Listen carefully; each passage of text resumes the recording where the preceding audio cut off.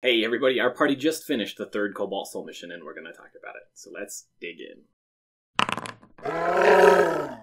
Welcome back everybody. So, before we dive into what actually happened during our last session, let's talk about what went well. My party is so excited to be on the brink of entering Kale Morrow. They've been working towards this for a little while now, and they can taste it almost, and they're very excited, which is a lot of fun. What could be better? I feel that my party's not quite being challenged enough in combat. They usually do the same routine where Chozen will grapple somebody and then the rest of them beat on him and kind of ignore the other enemies. So I'm going to try and figure out a way that they're going to have to change their battle plan a little bit. So what actually happened during our session? If you remember, we left off last time with the Ruidium elephant bursting through the Bowl of Judgment. And Io immediately reaches out to my party and says, you guys want the one in the street or you want the one here? We're good either way.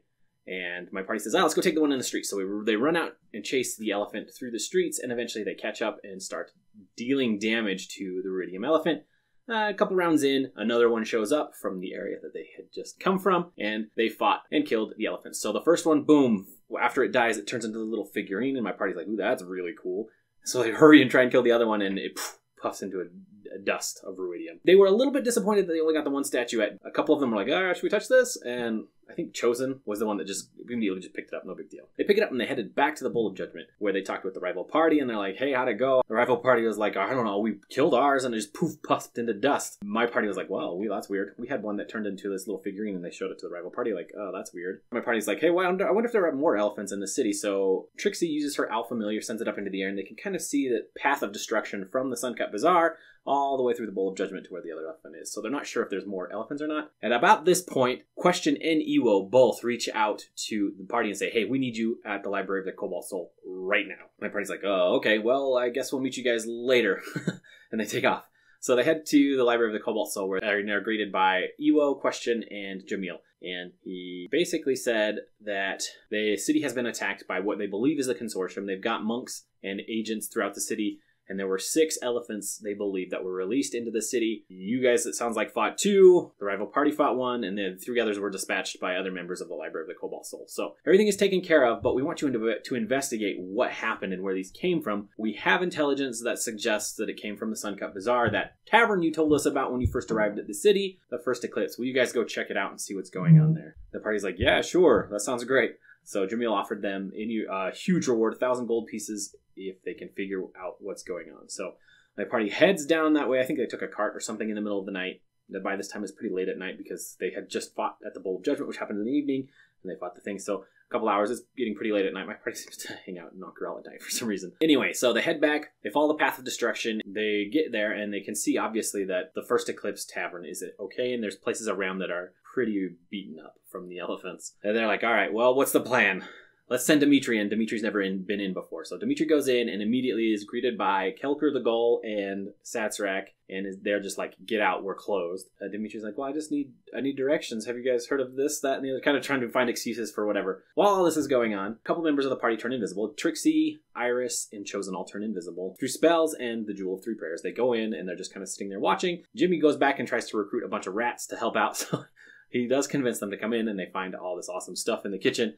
Anyway, he has a hard time kind of wrangling the rats, but eventually he does wrangle the rats, and they come out of the kitchen, and they head back to the secret room, because they found this a few sessions ago. They found the secret room when they got in Ank'Harel. They head that general direction. The invisible people open the shelf. Kelker and Satsrak both are like, that's not good. Roll initiative. So we roll initiative. Chozen actually is first in initiative, jumps up over the bar, and attempts to grapple Kelker. So he grapples Kelker, and then from there, chaos just ensues. Lots of back and forth, bolts, fighting.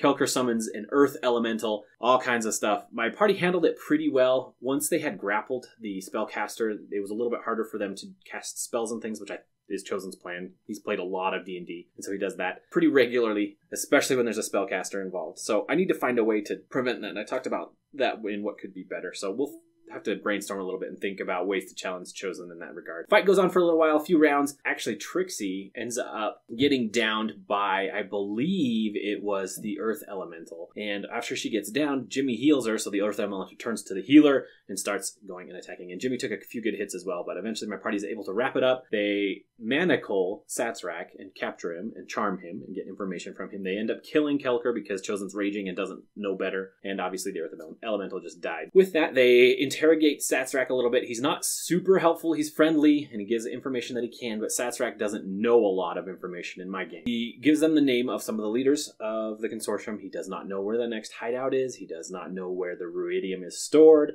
Any of that kind of information. He just played it off like he's really cool and stuff, and he knows a lot of people because people come in and hang out at the First Eclipse. They go and talk in the back room, but he doesn't really know them all that well, and he feels like he's more important than he really is. They interrogate him and get some information. They investigate the room in the back, and it's pretty obvious that it's been cleared out. They also find the note on Kelker, and they're like, okay, well, we need to figure out who this is. Through Sazerac, they find out that he's one of the masters of the consortium. Find out all that information. Let's have Trixie's Alfamiliar stay here, watch Sazerac, and if Sazerac leaves, follow him around to the new base, because they felt like Sazerac was lying to them. So they all leave, and they head back to the Library of the Cobalt Soul. They tell Jamil and the others what exactly they have found out. They also found out from Sazerac that there's a spy of the consortium inside the Allegiance and has access to Kael Morrow. Jamil is like, that is a big problem. I'm pretty sure we can get you fast-tracked into Kael Morrow. Go get some sleep. We'll meet up with you in the morning.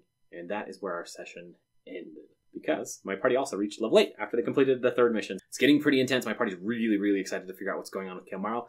They completely forgot about almost the fight with the rival party. The session before, leading into this session, they were super excited to fight the rival party, but now I think they're really excited to get into Kael Morrow. And we'll see when we pick up the Bowl of Judgment tournaments. Right now, I think they just want to get into Kael Morrow, and maybe once they've been into Kael Morrow for a little bit, they'll come back and want to do that. So whenever they're ready, the tournament will be there for them. That is it. Thank you guys so much for watching. I truly do appreciate it. You know, do all the YouTube stuff. Like, comment, subscribe if you enjoyed the video. And a huge shout out to my patrons. Thank you so much for your support. It means the world to me. We'll catch you in the next one.